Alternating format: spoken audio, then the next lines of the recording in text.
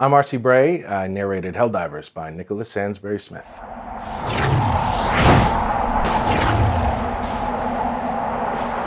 You can tell the influence classic sci-fi has on this book.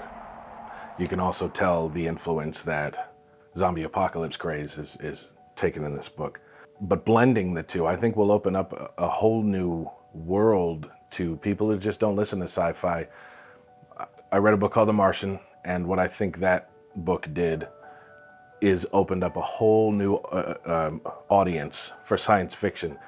What I think makes Helldivers different from most other sci-fi books is that it's not only sci-fi, but you got the apocalypse going on there too.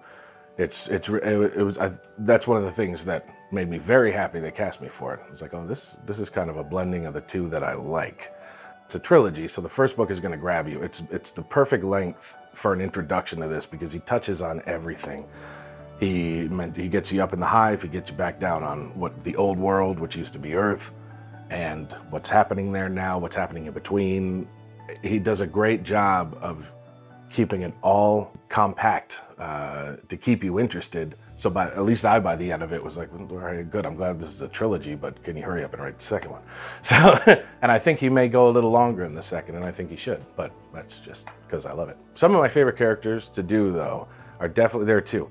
I liked X, the protagonist. I always get typecast as, you know, the alcoholic PI down on his luck. He's got a cat and an ex-wife and all that, but that's kind of who he seems like. So I was able just to slip right into, I mean, he starts off going on this helldiving mission down to the old world, Earth, hungover. I mean, he's just feeling the pressure of all this stuff. So, and I guess as a parent of 3 young kids, I feel that way too.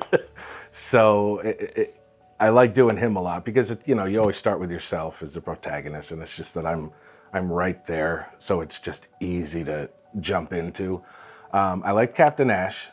I'm trying not to give away anything in it, but she has a very interesting situation that allowed me to do something different with a female character and voice, and that was a lot of fun. And also Weaver, who is another Helldiver that's, you know, down on Earth, and I like his story a lot. He has a lot of challenges to get over, and like by far I think the most action, because he's trapped down on Earth and he has to get back up to the hive. It's not the hive actually, it's the other. But those 3 guys, I just loved. I love their scenes. If I were on the hive, I would hope that my role or job would be a Helldiver. I mean, it just looks, look at I mean, if you look at the cover of the book right there, it's like, oh, it's awesome, you know. But I would, and I think it would help too, because of, you know, the rationing and stuff that you have to do up on the hive. I think I would slim down a little and not be able to get into the chute. So I'm hoping it would be that. So what do I think is going to happen in book 2, book 3, the rest of the trilogy? Honestly, I hope all the main people die. And here's why. It was mentioned to me in a conversation about would narrators still be around in the future. And no, they would not. But storytellers would be. People are storytellers, and I think it would go back to that naturally. And it would almost be a form of entertainment on board. So that's kind of why I would hope they would die. They would become legend in whatever ends up happening.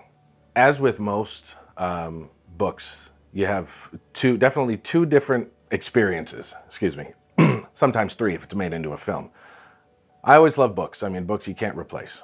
But the audiobook, in a lot of cases, not always, some things you want to read, they're very personal and you just want to take your time with it. But something like this one, like Helldivers, is just non-stop. I mean, and to hear it is a completely different experience. I think it's more exciting as an audio, this is my opinion, than it is reading it, because when you're listening to stuff, it's jumping at you. The way it was written, I'm not sure if he intended it, but it came across well. Like I said, I was listening to it, and yeah, that's the first thing that came to mind. I was like, this is really good in audio.